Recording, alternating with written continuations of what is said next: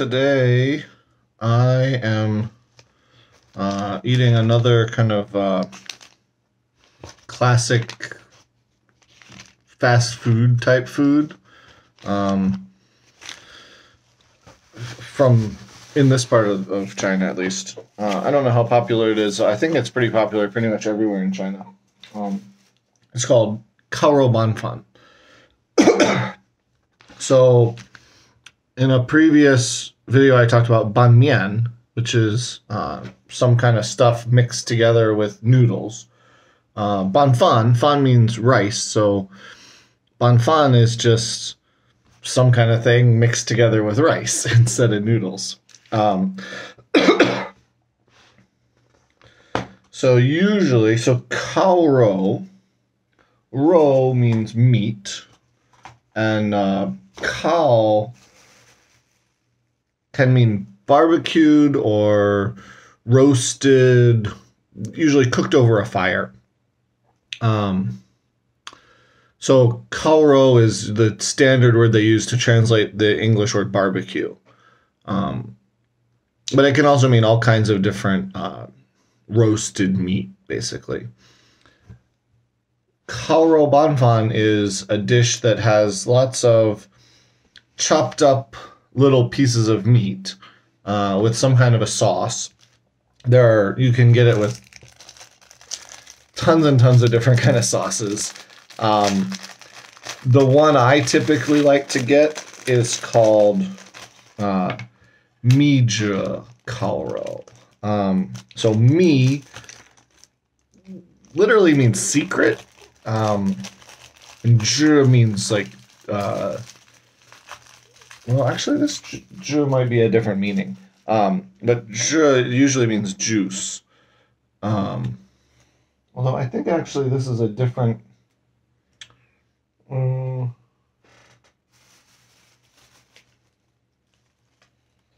it is juice. Yeah.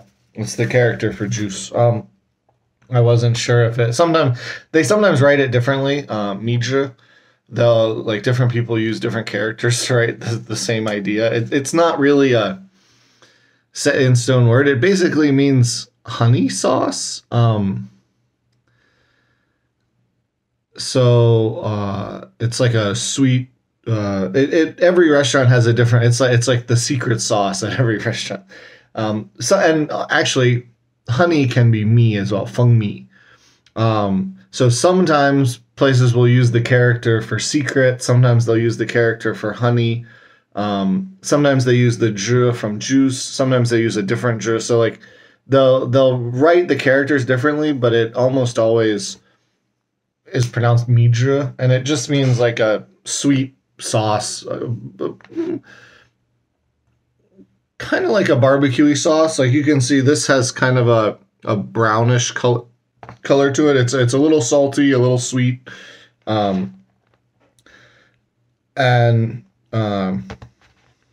that's the sauce I get. There's lots of other sauces you can get. Each restaurant will have a variety. The restaurant I got from had like 5 or 6 different kinds of sauces. You could get spicy sauce. You could get with like just mayo as a sauce. You can get it with like a black pepper sauce. You can get it with I've seen it done with like a curry type sauce before. It can have pretty much any kind of sauce. It's just with this kao. This kind of meat is basically they've just roasted up some pork and then sat there with some knives and just chopped it up till it's little teeny pieces. And then they'll throw it on. You can get with various vegetables. Most restaurants will let you pick out which you like, maybe 3 or 4 different veggies you want on it. So you just it's the meat on top of some veggies, on top of some rice. And then it's called ban fan because ban means to mix it together. So once you get it, as you can see, I'm just like mixing it all together. So it's not cooked together. It's all cooked. So again, this is a kind of a common theme with really cheap fast food in China is The idea, you get some kind of a starch, you take some kind of a protein or veggies or something, throw it on top, and then the person who's eating it just takes it and stirs it up real good. So it's all nice and mixed together and not all separated. And so then you just mix it up, and some people don't mix it up. Some people eat it like little bits of each other, but the typical way to do it is to mix it up. There's a ton of different kinds of veggies you can get with this. I got it with, these are called tudosa. Tudo means potato.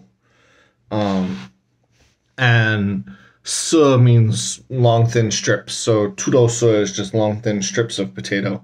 It's basically julienned potato.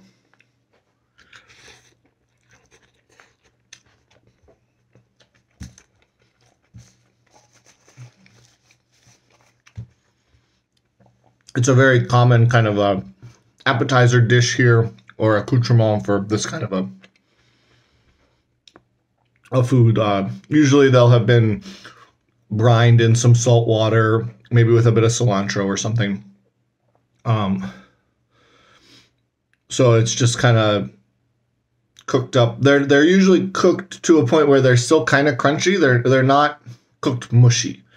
They are cooked. It's not like you're eating raw potato, but they're definitely still like they've got a little bit of a bite to it. So, but they're very small. If you had a bigger chunk of potato and you ate it, you would think, oh, this is undercooked. This isn't cooked enough. But the way they do it with these little strips, it's just kind of a nice crunchy little accoutrement you can have on the side of some dish. The second thing, that is another long, thin strip of stuff. This is cucumber, huanghua. So again, su means long strip, so huanghua su. So it's just strips of cucumber. I think this is raw cucumber. Sometimes they'll have cooked it. Sometimes it's raw. In the West, it's pretty unusual to cook stuff with cucumber. We tend to eat cucumber raw, but at least in the north of China, it's quite common to cook cucumber. Either to have it pickled some way, like there are raw servings of cucumber, but there are a lot of different ways of cooking with cucumber as well. Oh,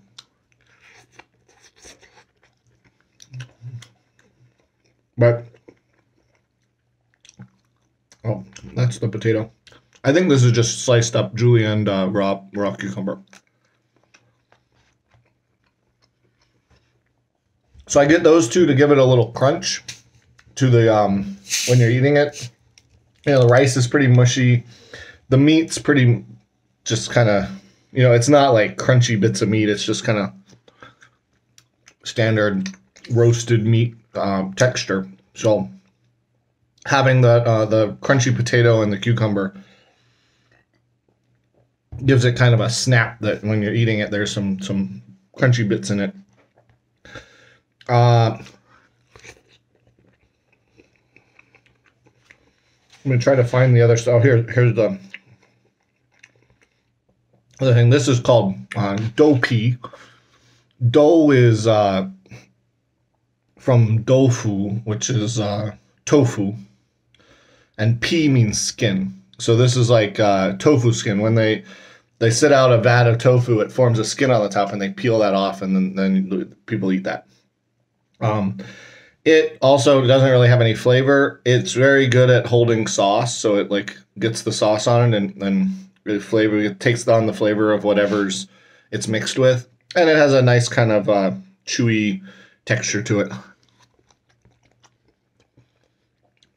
It's got, that's its main benefit, is just the texture. It's a textural thing.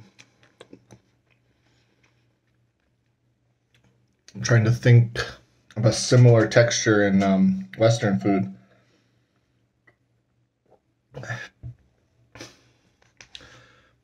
It has a similar texture, like a very thin piece of fruit leather, like the kind of chewy consistency of fruit leather. But usually fruit leather is a little thicker. This is very, very thin. And then the last thing I got So in Chinese, it's called pei cai.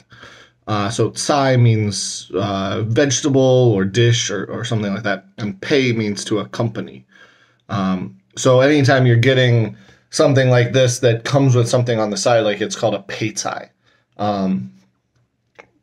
So like when you order this one, in the description for the meat part, you order the meat and it comes with the rice.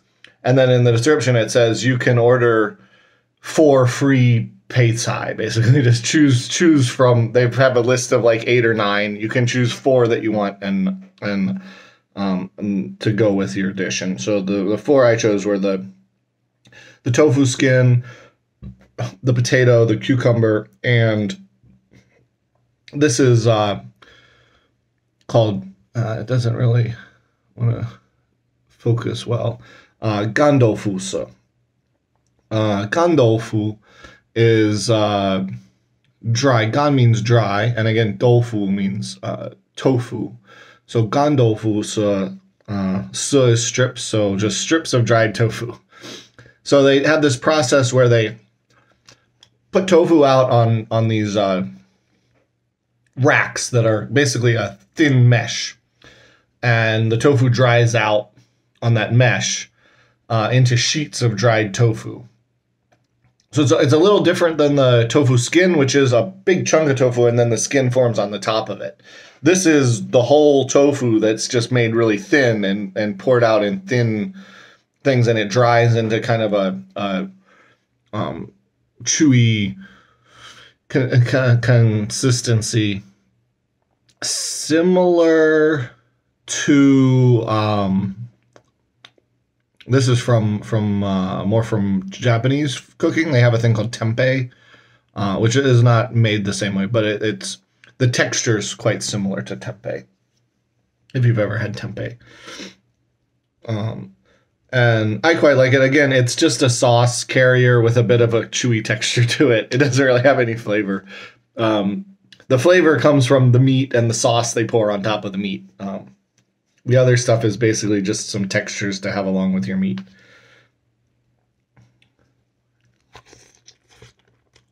But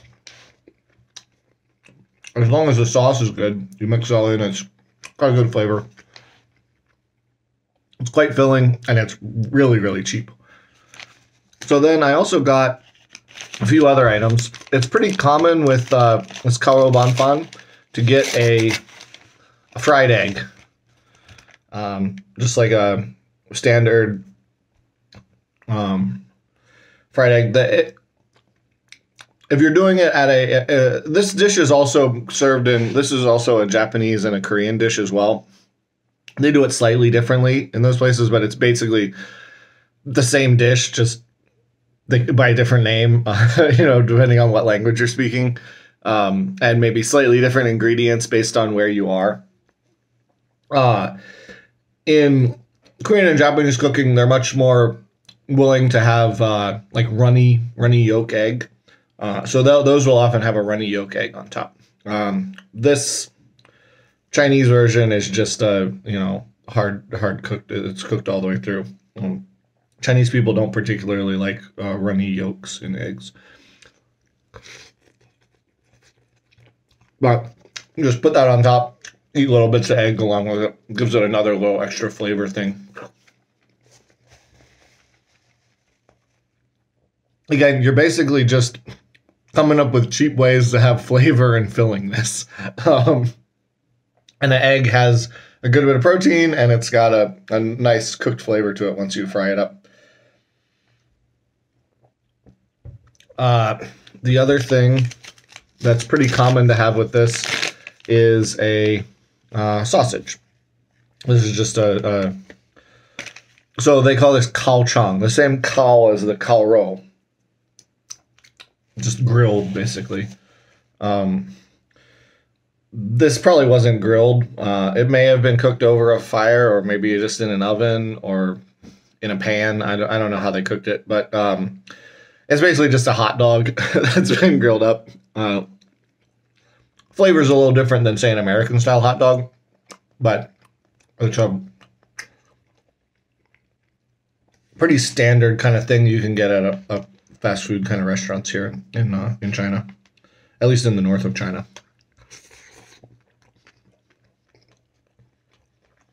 And then, so that's those two. The last thing I got. Oh, so this type of cooking something flat in a pan on both sides is called jian. So egg is dan, so this is just called jian dan. Just means like pan fried egg.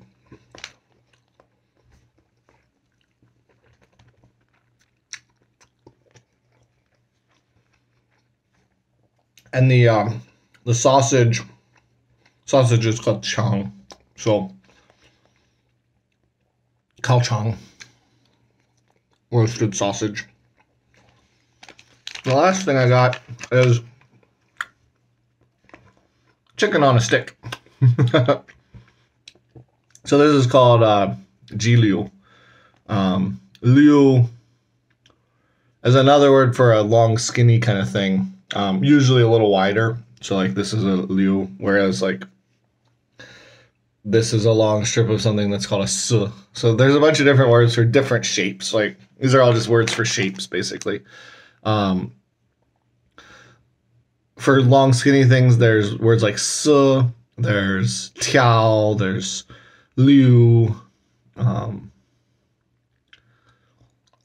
think those are the main three for a long, thin strip of something. They each have a slightly different meaning, but they all basically mean a long, thin thing. So this one is called jiliu, and it's just kind of a shitty chicken cutlet kind of thing that's been skewered on a piece of wood and then grilled with a little bit of like a seasoning coating on the outside. You can see kind of just it's been marinated in some kind of flavor. It's not particularly good chicken.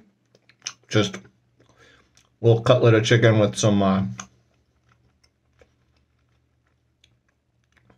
they usually call this seasoning Orleans. I don't really know where they got it. Like, there's this concept in China that there's a specific type of chicken called New Orleans chicken that I've never heard of in America, but everybody in China knows what this is and thinks that it's from New Orleans and calls it sometimes they say Xin, which means new, Orleans. So New Orleans, or sometimes they just say Orleans, like Orleans. So, but I have no idea where they got the idea that this is from New Orleans. I guarantee you it's not a New Orleans dish, but everybody in China thinks this specific flavoring that you put on chicken is from New Orleans. So they call it New Orleans chicken. And so this seasoning that they've put on this is New Orleans seasoning. But I don't actually know where it comes from. If you ask that's the problem, is if you ask a Chinese person, they'll tell you it comes from New Orleans. But if you ask any American, they're like, I've never heard of that before. So then it's kind of hard to figure out where the actual origin of it is. But it tastes pretty good. It's kind of got a little bit of a spice to it, a little bit salty. A little cumin-y. It's a good flavor. It's just I don't really know the origin of it.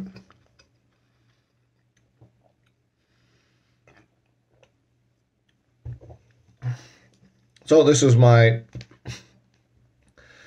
烤肉拌饭. So like, again, this is one of those dishes that, depending on who ordered it or what restaurant they ordered it from, it could be any variety of a bunch of different things. Because just the restaurant I ordered from probably had at least 8 or 10 different options for the pecai, for the vegetable that goes with it. And around 8 different sauces you could get. You can also get it with cut up fried chicken as well. So like crispy skin fried chicken, chopped up the same way, just like this is pork, that's chicken. You can get it with chicken, you can get it with pork, you can get a bunch of different sauces, you can get a bunch of different veggies with it. The consistent thing is that it's sauce on meat, on veggies, on rice, and then you mix it all together. Called烤肉拌饭.